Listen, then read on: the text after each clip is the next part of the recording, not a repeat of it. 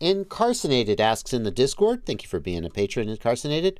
When flying FPV, why does the radio link latency matter, considering the video link is always slower and the weakest link is the only thing that matters? Am I not thinking about this correctly? Yes, you are not thinking about this correctly. The weakest link, if you have parallel links, then the weakest link may be the only thing that matters. But in the case of control latency, it is a series connection. So what you've got is, like, imagine a scenario where I need 10 parts to make something. And those parts are going to be handed from 10 people across the table. And so the first person hands their part, the second person hands their part. Let's imagine that everybody hands their part across the table at the same time.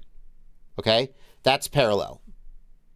Now, I can't build the thing until I have all 10 parts, which means that the only thing that matters is the slowest person to hand me their part is the one who's going to hold me back. Because if I have 9 parts sitting in front of me and the 10th person hasn't handed me their part yet, I can't start working.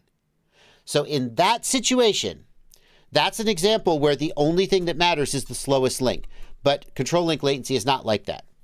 Now imagine a scenario where I only need 1 part.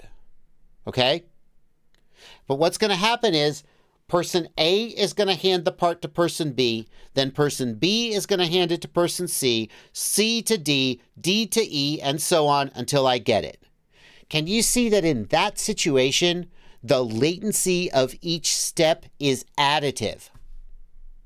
I can't work on the part until every single step leading up to me has occurred. And if one of those steps is slow and the rest of them are fast, it still matters. Because that slow step is adding in, but all the fast steps are also adding in. Okay? So with control link latency, the loop is like this. I see something in the goggles. My brain processes what I'm seeing in the goggles. My brain sends a signal to my hands. My hands move the control sticks in response to what I'm seeing. Those control signals are sent to the flight controller. The flight controller changes the motors. The motors change and the quadcopter begins to move in a certain way.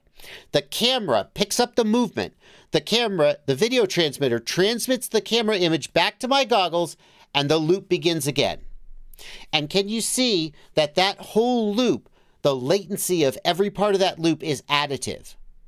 The control loop latency is the sum of all of those parts. So if I reduce the latency of the control link, that makes my control loop latency lower. If I reduce the latency of the video, that makes my control loop latency lower. If I reduce the latency between the flight controller and the motors, if I make the motors more responsive, so they spin faster, they spin up faster, everything I do to remove latency from that link makes the control loop latency lower. And every bit of it matters. Now, you could imagine a situation where, like, for example, how long does it take for the flight controller to process the PID loop? Well, maybe as little as 1/8,000th of a second. 8 kilohertz. Okay, so like, that's such a small percentage of the total control loop latency that it basically doesn't matter. But when you're thinking that video latency is between 4 and 40 milliseconds, and control latency is between 2 and 25 milliseconds, let's say, those are 100% right in the same ballpark as each other, and both of them matter.